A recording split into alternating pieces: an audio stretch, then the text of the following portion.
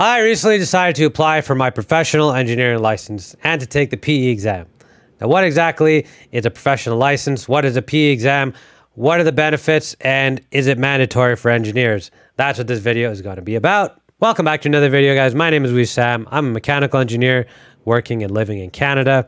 And this video is going to be, like I said, about professional designations, engineer designations. So, what exactly is a professional engineer? It is a person who has been designated, who's been issued a license to practice engineering by a regulatory body, right? Now, you may think that's what you get, that's what a degree is for. You're qualified to practice, and that's true to an extent, but there are levels to engineering. So, as a graduate engineer, you can work, but you always have to work under a licensed engineer who would therefore be responsible for your work. You cannot actually call yourself an engineer technically without getting your PENG, right? So on your your email signatures, or your business cards, or whatever, you have to put it, engineering training or something. So yes, technically you're a graduate engineer, as they call it. Maybe that's getting into semantics, but basically you will always work under someone if you're not fully licensed. Now, every country has different qualifications and definitely different exams that you need to take to become a professional. And I'm just going to be talking about Canada and the US here. So in the US, it's the PE exam. It's not what it's called in Canada. The PE exam is for the US, and it's discipline dependent, and it's pretty technical. That's not the case in Canada. In Canada, it's called the NPPE exam, and it's purely an ethics-based exam. On a PEG's website here, you can see that our exam it's 2.5 hours long. Okay? 2.5 hours. The PE exam is 9 hours. Quite a difference. And on the NTES website, yeah, you can see it's discipline dependent, right? If we go into mechanical here, you can see what some of the topics are: thermodynamics, heating systems, coolants, etc. It's more technical based. So why should you get your PENG?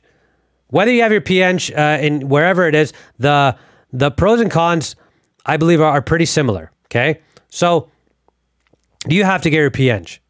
The answer is no.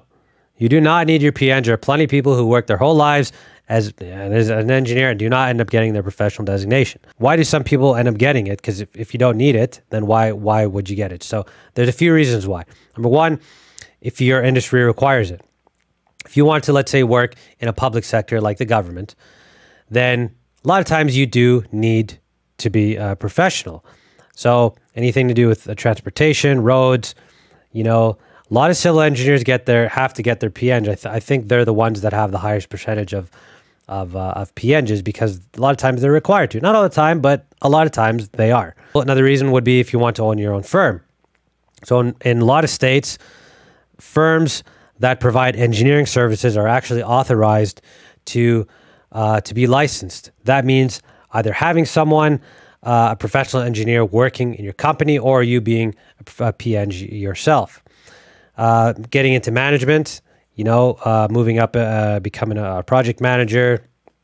That might be another reason.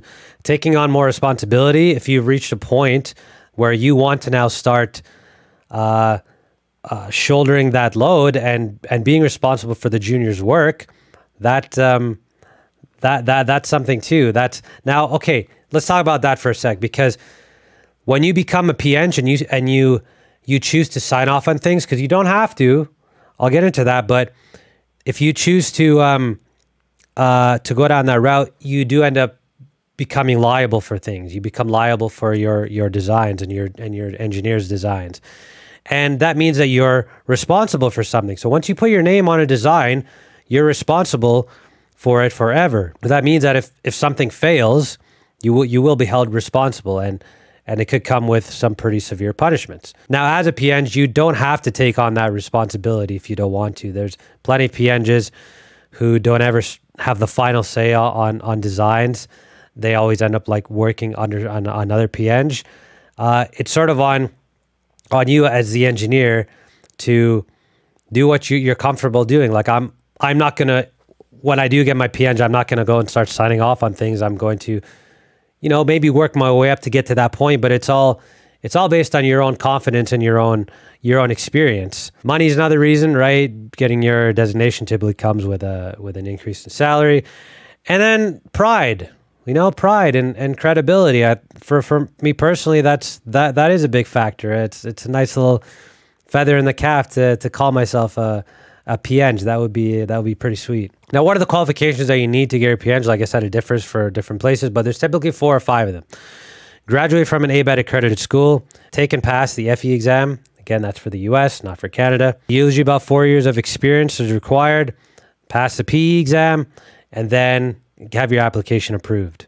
So that's the stage that I'm at right now. I'm working on my applications, a little bit of a process. Now, if you're a foreigner, let's say you want to work in the US or Canada, you could still get your designation. You have to check in with your accreditation board to figure out what they need, because a lot of times they will give you credit if you for your experience and for your school. But you have to check in with your board. All right, now we'll go over some questions from the Canadian PE exam, or the NPPE exam, I guess. You can see some of the topics here: professionalism, ethics, professional practice, law for professional practice. I'm getting bored just reading this. According to most provincial and territorial acts, which activity by a professional member would be considered unethical?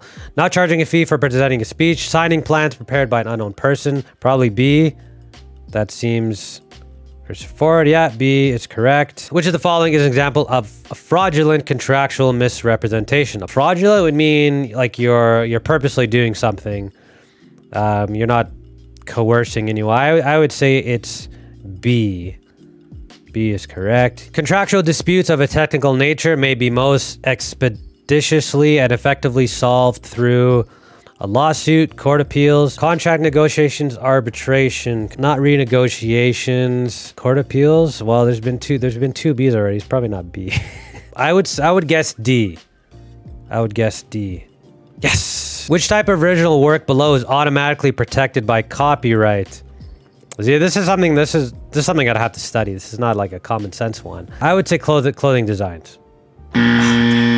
Which of the following is the most common job activity of top-level managers? Writing and reading corporate financial reports. That might be D here. Like, a manager is always responsible for managing. That's the title. Doesn't mean that you have to read financial reports. Doesn't mean that you are designing anything. I would say D. Yes.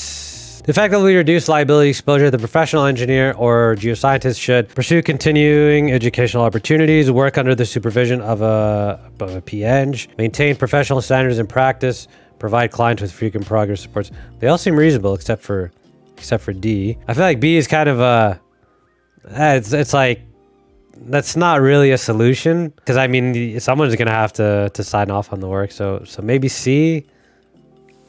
I don't know. C sounds about yes. So that's, I guess, a basic look at what the Canadian exam would be. It doesn't seem too hard.